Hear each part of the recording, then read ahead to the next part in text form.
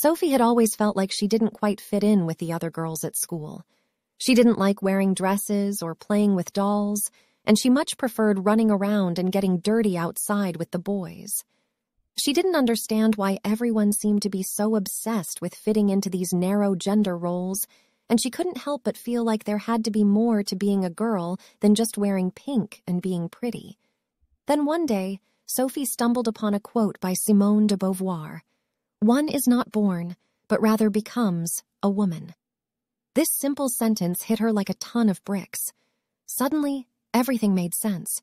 She realized that gender wasn't just something that was predetermined at birth, but something that was constructed by society and culture. Sophie began to explore this idea further. She read books about feminist theory and gender studies and started to understand how harmful the limitations of gender roles could be. She started to see how these roles not only restricted women's opportunities, but also prevented men from fully expressing their emotions and being their authentic selves. Sophie began to experiment with her own gender expression. She cut her hair short, started wearing more comfortable and practical clothing, and stopped wearing makeup. She felt liberated and empowered, finally able to express herself in a way that felt true to who she was. Of course, this journey wasn't without its challenges. Some people in her life didn't understand or accept her new look, and she faced criticism and judgment from others.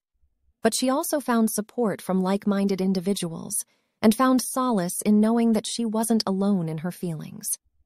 Through her journey of self-discovery, Sophie came to understand that being true to oneself isn't always easy, but it's worth it. She learned to challenge societal norms and expectations and to embrace the complexity and fluidity of gender.